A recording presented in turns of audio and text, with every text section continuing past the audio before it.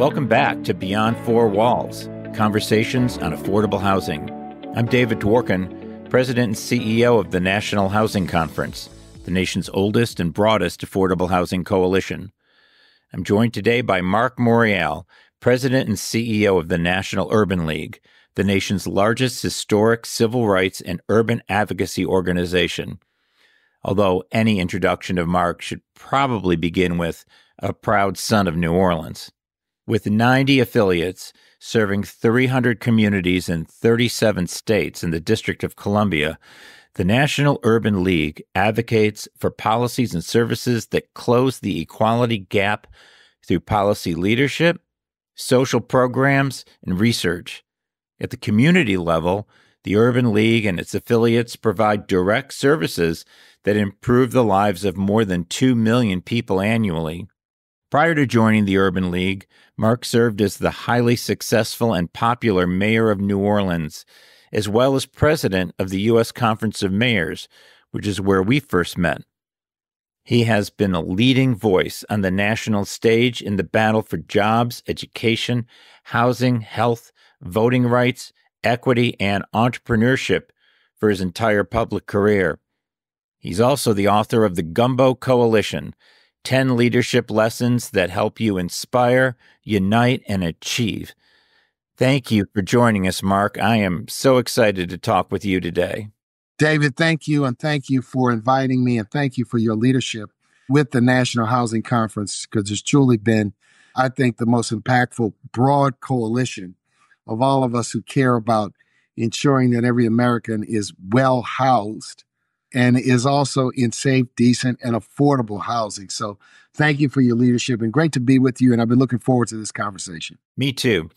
So August 29th, I know that is a day you will never forget, and the weeks and months that followed, I often think of it as a conspiracy of incompetence and low expectations, since the hurricane wasn't avoidable, but most of the destruction and loss of life absolutely was. 19 years later, how do you think about the lessons learned and unlearned from Katrina, and how vulnerable are we to that kind of failure today? David, I had a chance to sit with someone who's doing a documentary 20 years later, and the pain and the sting of the ineptitude and the incompetence of the response still is with me today, because I know in my heart of hearts it could have been different. No one could have stopped the hurricane, but from ordering a late evacuation to the most immediate responses to the long-term confusion about rebuilding, it was not one of America's high points. It was not one of New Orleans' highest points, and it was not one of Louisiana's highest points. We were served by leadership which was inept and incompetent and didn't understand in a crisis, you got to work together and demonstrate a united front, because it requires all resources. It was difficult. Many lives were lost, friends and extended family members. Homes were destroyed or severely damaged. My own home in New Orleans at the time took on significant damage. My mother's home took on significant damage. One sister completely lost her home. Another sister experienced the type of damage that forced her to relocate. Much of my family relocated to Baton Rouge for a number of years because they had no other choice, because the city was so devastated by the hurricane. But the lessons, I don't know if we fully learned, although I will say that there have been changes in the response systems, but they haven't been fully tested yet. And until they're fully tested, we do not know if they will work. But a tremendous amount of money and effort was also put into creating a harder flood protection system with levees and gates. What I don't know is, with the advent of the acceleration of more severe weather that's taken place in the last 10 years, if even those levees are tall enough, hard enough, secure enough to withstand the big one. So this is ongoing. And the steward of this has to be the mayor of New Orleans, the governor, the president, and the head of FEMA, because New Orleans is just one of the Gulf coastal cities. You're seeing devastation of flooding in Houston, Mississippi, Alabama, Florida, coming all the way around the East Coast, going all the way up. these weather events, these hurricanes, these natural disasters can impact a substantial portion of the United States. Think about it, David. We've had hurricanes and severe storms on the West Coast, hurricanes and severe storms in Hawaii. I mean, this is a different situation. Lessons to be learned from New Orleans are preparation, response, communication, and collaboration. My heart will be seared with the memories of the photos of all of the New Orleanians on the roofs of their homes as the water rose being rescued by the Coast Guard with these helicopter rescues. That sight will forever be etched in my memory. Now, I had been gone from the mayor's office almost 3.5 years at the point that Katrina hit. And I went through an interesting set of emotions. At the beginning, I said, thank you, Lord, that this is not on my watch and that I would have this responsibility, praying for the leaders that they would do the right thing, worrying about my family and friends. It quickly morphed after 2 days as me saying, I wish I was there. I wish I was in the driver's seat. I certainly would do the response and the preparation far differently than that which I see. But that's yesterday. But I think people should know my love and caring for the city. So 29th of August is always going to be one of those days. Next year, I think because it's 20 years, there will be a lot of conversation about where the city is, what we've learned as a nation, and a look back. Colin Powell told me something profound, late, great Colin Powell, who I consider to be a mentor and a friend, told me when shortly after it happened, he said, we don't know how devastating this is for the reputation of the United States globally, that the mighty United States of America could not protect its own citizens. He said, this is going to impact our reputation globally. And he said, I think I'm talking too much. He didn't say anything else, but I think he was so profound and so right because of all the challenges we have as a nation, we've always had a reputation of being able to respond with competence, respond by throwing massive resources. And the truth is, after the stumbles of the first few days, FEMA and the administration put in, if you will, maximum force to both evacuate the city, put pumps in to take the water out of the city, and substantial resources to clean up some of the devastation in the city. But at the end of the day, David, it was not the leadership of the people, the grassroots energy, people in neighborhoods throughout not only the city, but the region, who said this place is worth rescuing, saving, and rebuilding. And that rebuilding means that if you go to New Orleans now, visiting many neighborhoods, they've returned to some sense of normalcy. But the lower Ninth Ward, St. Bernard Parish, some of the neighborhoods and areas in the region which were devastated were impacted by this mindset that some had that we shouldn't rebuild it.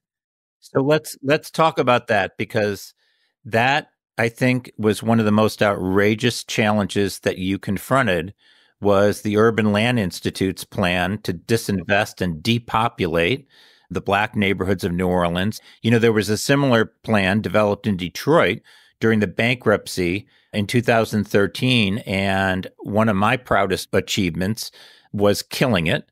How is it that 70 years after federal highway funding paved over hundreds of Black and brown neighborhoods across the country, we're still fighting these battles?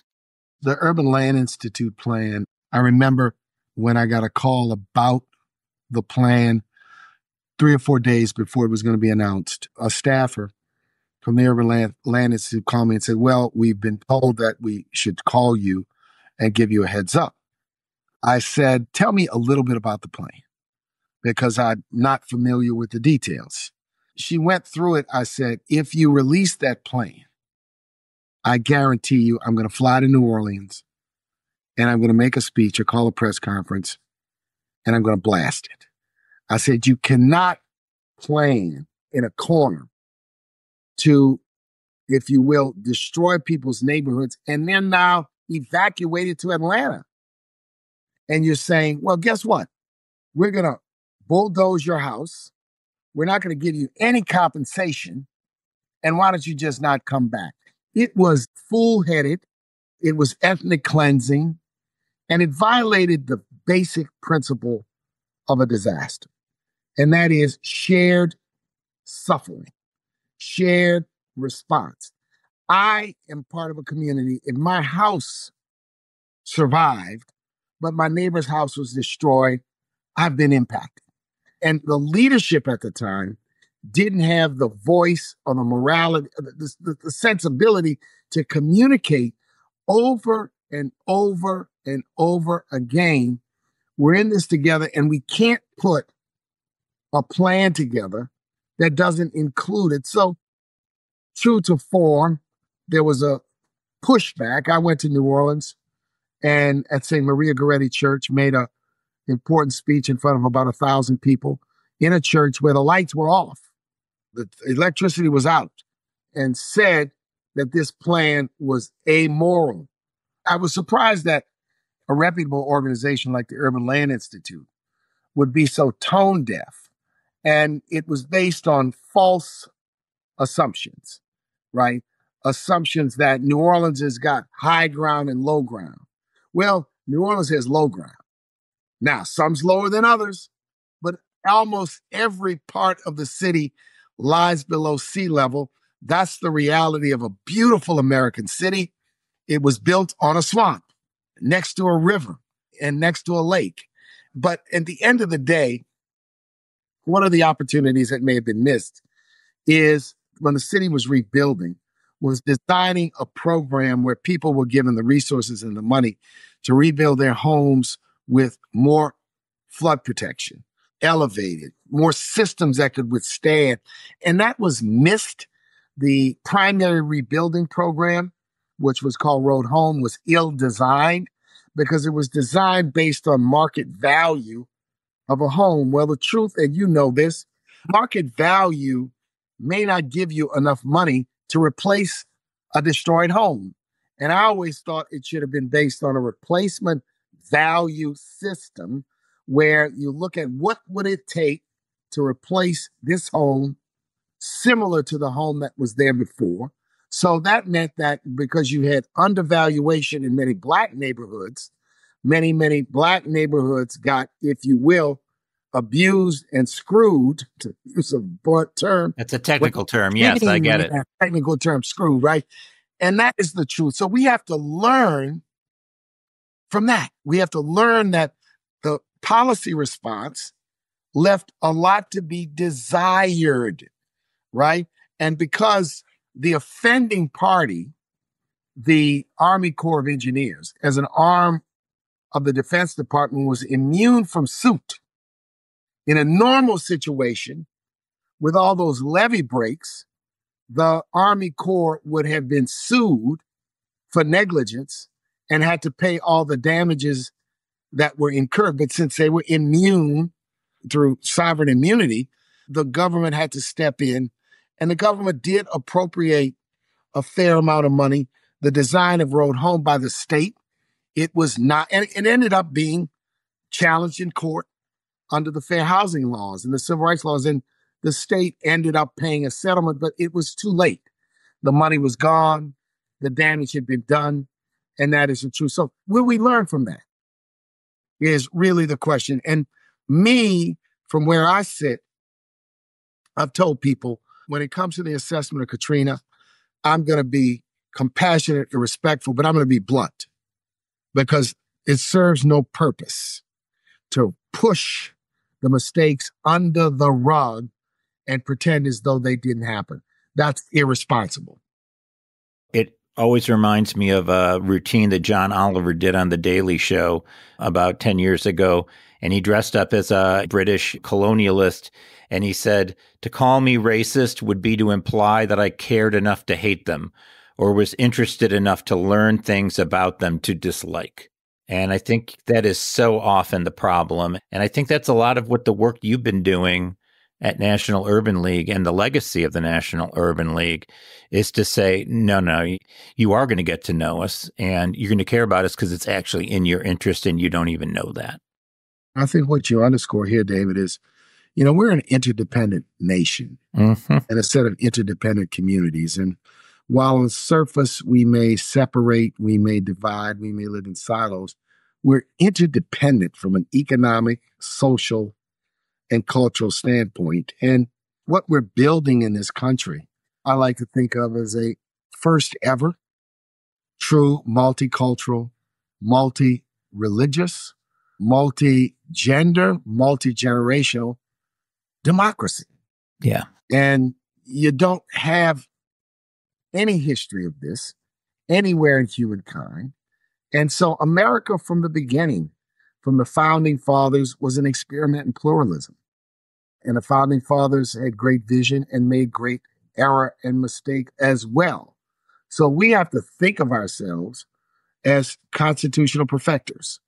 We're perfecting, we're improving, we're building. It doesn't mean I can't look at a Madison or Jefferson or Washington and say, you were a slaveholder and I object to that. But at the same time, say your vision about a structure of government, your vision about the Bill of Rights had great currency and has value. We just have to make it work and ensure and guarantee it works for everyone in the 21st century. And I think that's where we are. We're trying to build. And the National Urban League, for me and my work in New Orleans, has always been about trying to level the playing field, work towards equity, but also to do it in a way that builds bridges among communities, right? Because the interdependence we have may not be obvious, but it is so real in America today, how we are interdependent as a nation. And we need leadership that recognizes that. And that leadership is not just political leadership. It's leadership in the non-governmental space.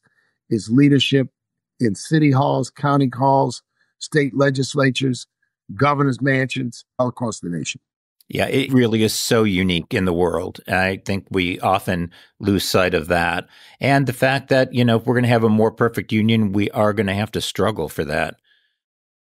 You've been at the helm of the Urban League now for over 20 years. Seems like yesterday you and Michelle were moving across the country to New York.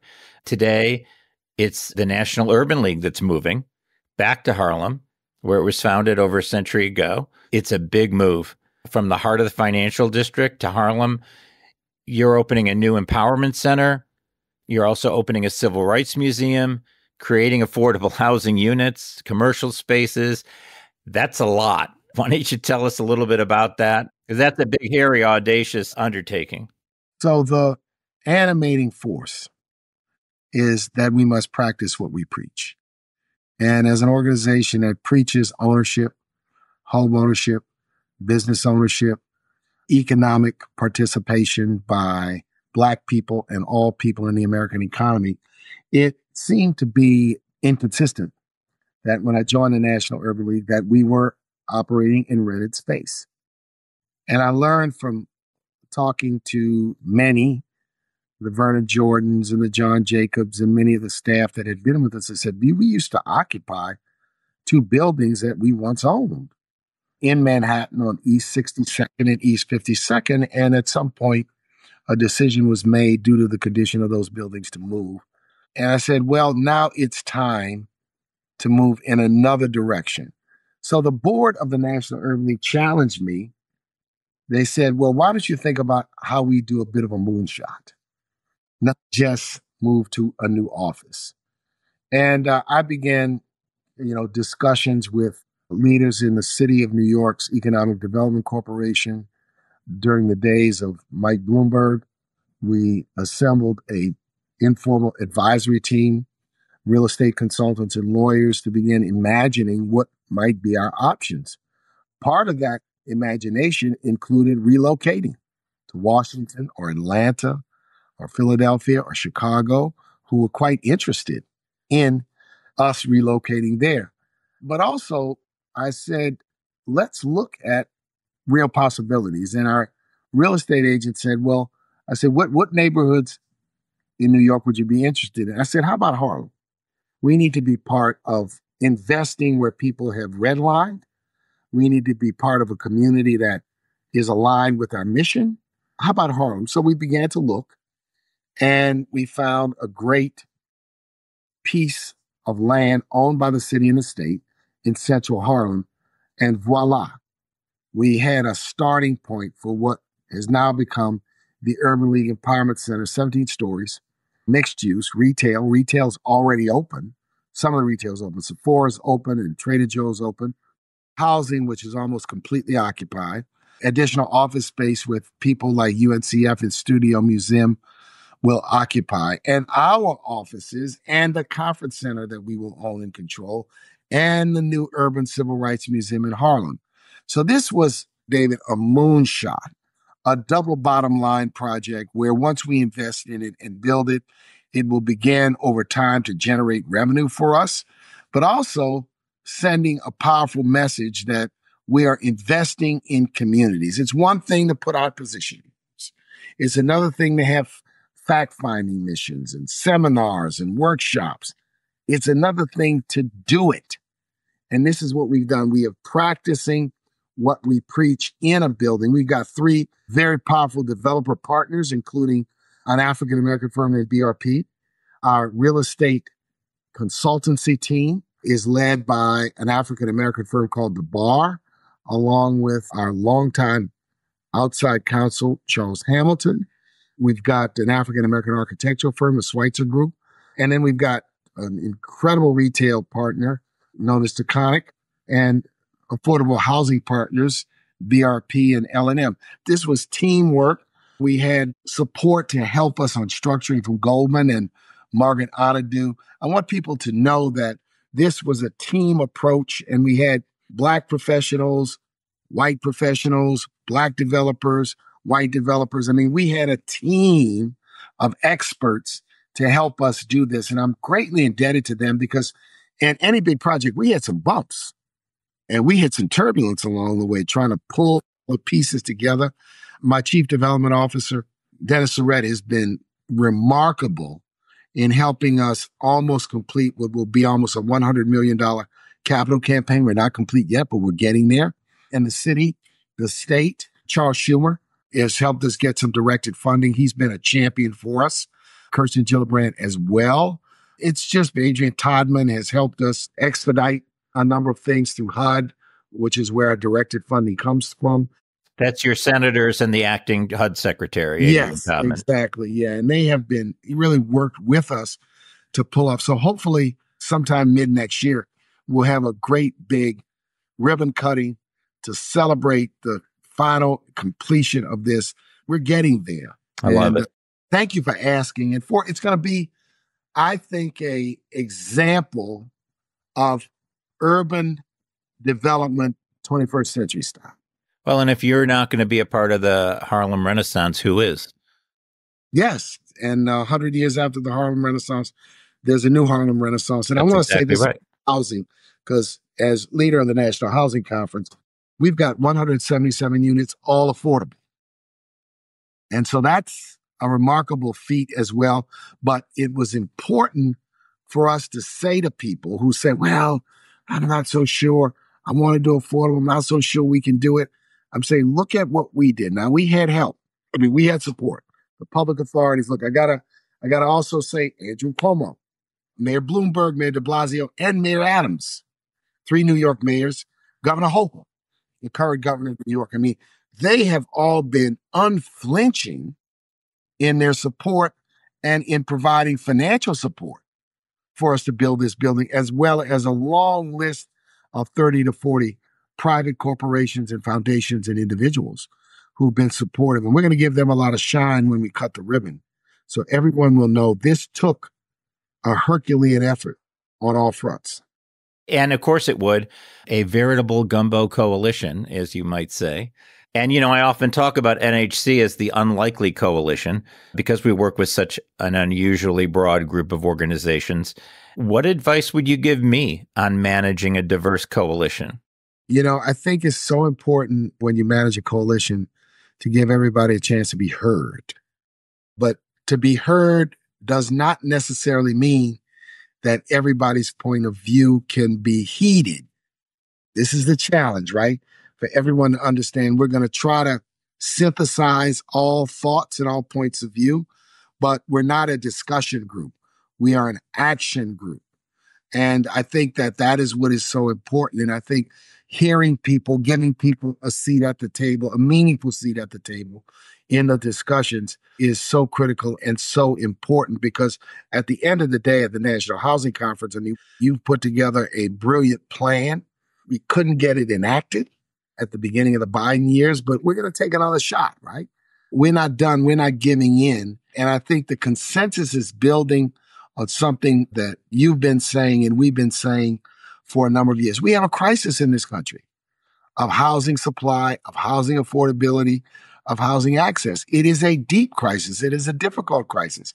It's not acceptable for there to be all these unhoused people on the streets of Los Angeles or New York or New Orleans. It is not acceptable. People should be morally outraged and say, well, what are we going to do about it? Well, you're not going to arrest your way out of it. You're not going to spend more. You just have the moral issue.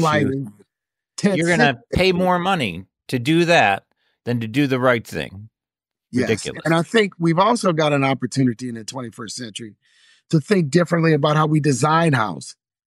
We have smaller families, or sometimes you have the willingness of people to live together. So we have to imagine what building 21st century housing means.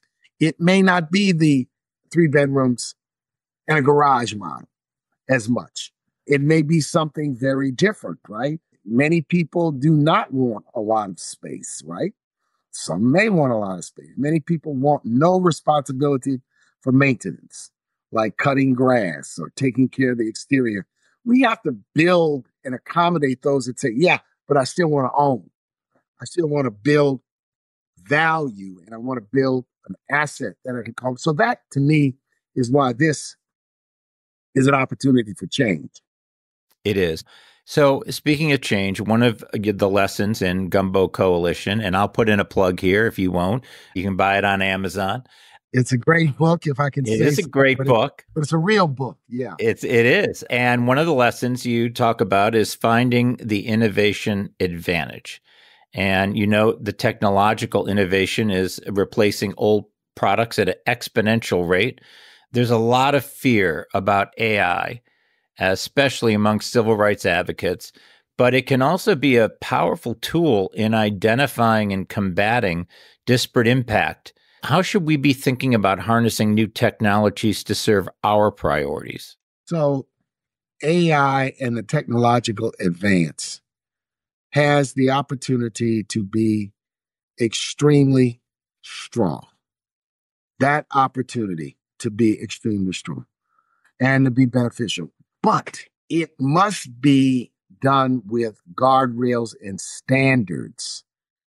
And you might call it rules and regulations, but guardrails and standards. And let me tell you why.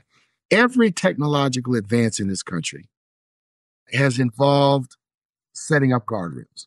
Let's go to the automobile as one of the great innovations of the 20th century.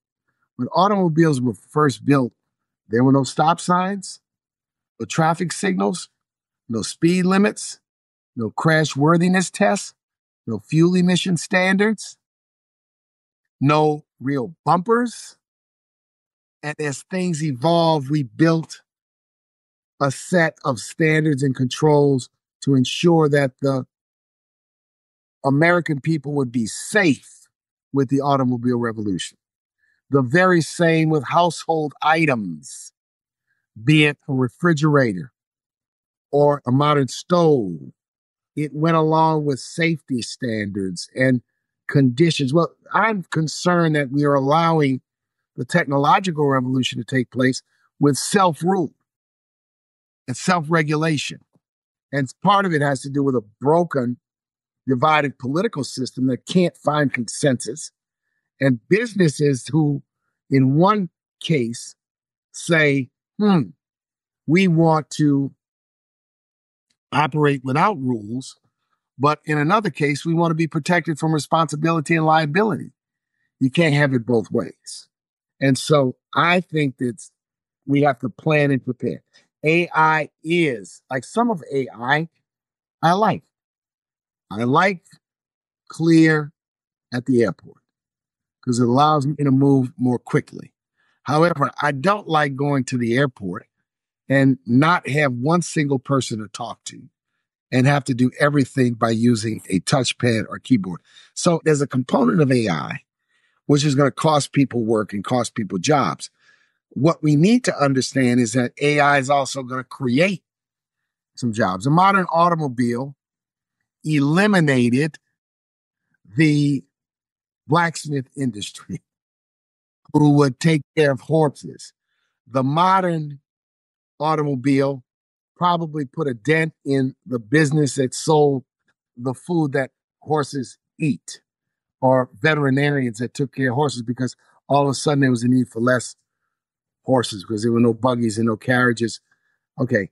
But it created contractors that built roads, technicians that built street signs, traffic signals. It created a new, we also have to get our arms around what are the new jobs and make sure that our preparation system, K through 12, community college, college and beyond, our workforce system is designed and set up to prepare people for tomorrow's jobs so that people are not left standing. This is a difficult societal issue, and it's worthy of debate. And certainly as a civil rights leader, I'm concerned about the revolution occurring with built-in biases because the people designing it bring their own sensibilities.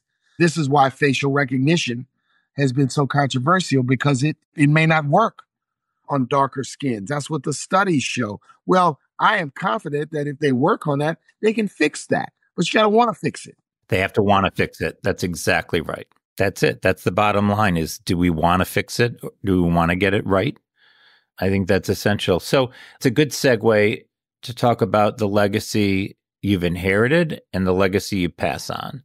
Your family has a long history fighting for civil rights in this country. Your father, Dutch Morial, an icon of the modern civil rights movement. He benefited from his parents' experience.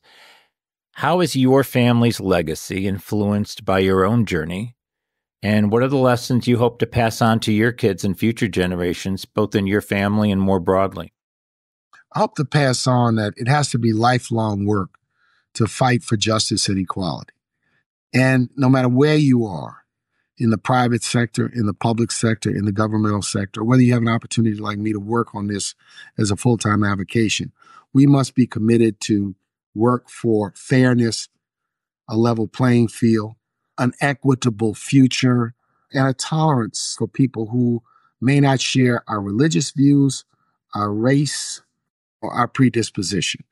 We also have to fight against hatred, religious hatred, racial hatred, gender identity hatred. We have to fight. And so my thing is, you got to make that a value proposition. It's not a finite thing that the civil rights movement kind of accomplishes some goals and then that's the end of it. It's imbuing values into how we live, the same way the values of democracy, right? The values of citizen participation, the value of freedom of speech, the value of privacy is enshrined in not only the American Constitution, but how we think about ourselves as Americans. So we've got to train, teach. My parents were passionate civic leaders involved in civil rights, involved in politics, involved in race relations, involved in education. They lived it, they breathed it, they worked it every single day. Whether the next generation, I hope, will recognize that some will be called to do that work. And you could do it while you're in a corporate gig. You could do it while you're in a government gig. It's got to be part of your value proposition. We also have to recognize that progress can be lost if we're not eternally vigilant. If there's any lesson in America when it comes to race relations and civil rights, it's that you can make 3 steps and go back 2. You can make 2 and go back 3. that this fight and this battle is an ongoing battle. It's work. And when I say ongoing and a battle, I mean in a respectful, nonviolent, educated way. I don't mean in a physical way. I mean it in another way. And so we have to recognize that. I'm indebted to my father and mother and their generation for leading by example. And that's probably the most important way to lead, by example. They set standards, they live by those standards, and they didn't expect you to do what they were not doing. So you followed them as a model. And for me and my brothers and sisters, and my mother was an educator and my father, certainly in public life, the people they touched, they were always teaching, always coaching, always mentoring. Yeah, I mean, our kids don't always hear what we say, but they always see what we do. Boy, that is profound. They see what you do, and I think it's so profound. And we all have to be cognizant of that. Yeah. When we are around our children. Look, I'm blessed to have 3 children. Everyone has children, even if they're not their biological children. You have nieces and nephews and mentees, and we all have to be cognizant of the next generation. All of the people, whether they were coaches or teachers or other leaders who watched me, touched me, pushed me, said, hey, what are you doing? Keep on. It had a profound impact on me. It meant a lot just to get a word of encouragement from an older person. It had a profound impact. Yeah, it's so powerful. So we're so much more than what we do. I always ask this question. What's the most important and interesting fact about you that has nothing to do with your work? I love music. Oh, really? I love sports. I love food. I love people, right? You've just described the true son of New Orleans right there, haven't you? I love fitness. I'm a workout person. I'm a frustrated jock. You know, I grew up thinking when I was a kid, like a lot of kids, one day I'm going to be in the NFL. One day I'm going to be in the NBA. One day, you know, you're dreaming and daydreaming and playing at that level, little league levels and high school levels. It was really a passion of mine. So I love sports to this day. You know, my alter ego is to be a sports commentator, play-by-play announcer, or color person on sports. And so, you know, that's probably the side of me that, you know, may not be something my friends and family know. But I think when you're in the public eye, people will get a chance to know you on that level. But I appreciate the work. We got a lot ahead of us in housing, right? We sure do. And it's been inspiring to me that this election has become so much about housing, and it should be. National Urban League has been a founding member and really part of the heart and soul of the Black Home Ownership Collaborative. Appreciate you. Appreciate Cy Richardson from your team, who's provided so much just hard work and inspiration. And we're going to do that. Cy has been an incredible subject matter expert for us. I remember when the recession of 07 and 08, we saw signs of it. And I said, Cy, well, how do we really, how do we respond to this? He said, we have to build housing counseling, foreclosure counseling.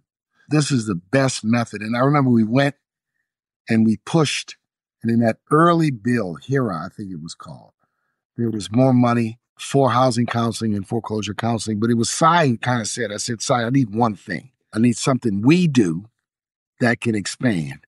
And so that led to this dynamism in the Urban League movement now, where we're serving 40 to 50,000 people a year with housing and foreclosure counseling. We're transitioning probably 2 to 3,000 a year to become home buyers. We've sort of centralized our role in the ecosystem. And I say, people ask me, what do we need if we're going to rebuild home ownership? We need a supply side initiative, and we need a demand and a demand preparation initiative. We've got to help people learn, understand the best and the worst of buying a home so they don't get used and they don't get into a bad deal. And we can do that through home buyer education, through housing counseling. That's right. And, you know, those of us who are multi-generational home buyers, we get that. And it's part of the privilege we grow up with, having parents who were part of the middle class and who were home buyers. But if you are not inherited that legacy, you don't have that. And I think that's where organizations like the National Urban League and others can really make a difference is that we provide people who didn't have that with the resource, the advice, and also the encouragement to be a homeowner and build wealth in a way that very few other mechanisms give us that opportunity. And you guys have more than just are great advocates. You have mud on your boots. You really do it as well as talk about it. And I think that's one of the reasons why you're so good at talking about it. And I really appreciate you talking about it with us and everything I've learned from you as well. Appreciate you, David. Appreciate your leadership and your determination and patience to be a coalition building. Coalition building requires energy, but it also requires some patience. Yeah. Well, maybe a little less patience and a little more energy. But I appreciate your saying that. Thank you. Thank you so much. Thank you. Thank you for listening to this edition of Beyond Four Walls. You can visit the National Housing Conference at nhc.org. There you can learn more about affordable housing policies, affordability challenges throughout the nation on our Paycheck to Paycheck database, and explore membership in NHC for you or your organization. We appreciate your interest and look forward to working with you in the future. Until next time, I'm David Dworkin, NHC's President and CEO, wishing you a great day.